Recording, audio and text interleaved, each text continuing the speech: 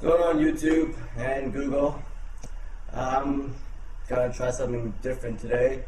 I'm gonna do a new segment where I pick a post, a public post on Google, and read it and comment on it. I think I'm gonna call it really interesting Google Plus post of the week. Right? So let's get to it. RIGPPOTW. RIGPPOTW.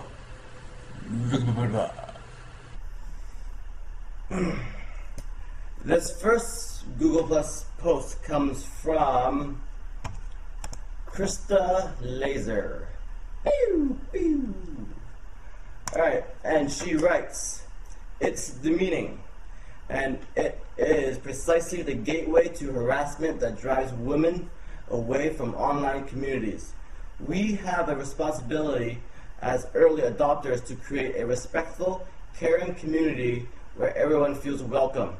If it is acceptable in the community to post a photograph of cleavage, it becomes okay to comment on it with sexual jokes, than to comment on a photograph of a woman in the G plus community with a sexual joke.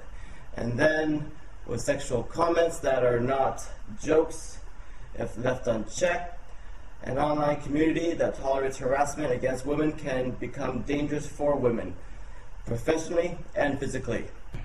So, here's what I think. What I got from the post and how I interpreted the post is we shouldn't post any pictures that leaves the floor open for a dirty comment. The dirty comment would then lead to other things and blah blah blah blah blah blah blah.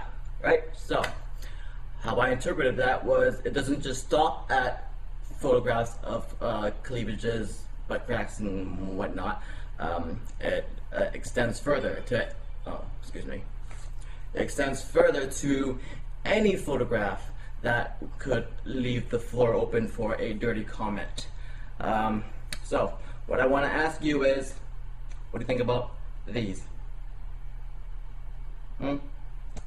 See, what I think is, to me, they're both the same, right? Now, when you took these photographs originally, and by the way, these photographs were public, I didn't have you in my circle, you didn't have me in your circle, but I was able to grab them, right? Now, you may not have had the intentions or the initial intention to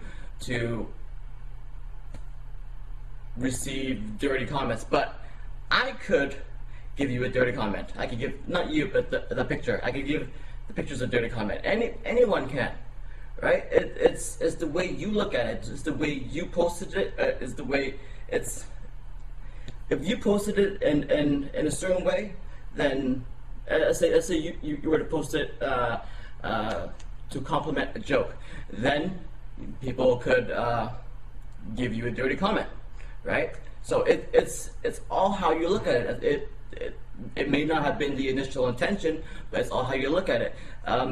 You could still receive a dirty comment even if it wasn't there to compliment a joke. It's just how someone else may interpret it, right? So what I want to know is, what do you think?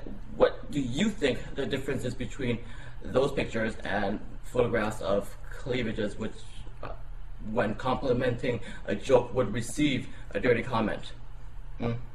What makes you think that those photographs won't receive a dirty comment? So that's all I want to know. So that concludes the first episode of really interesting Google posts. I really gotta change that. So that concludes the first episode of blah blah blah blah. Check you guys later.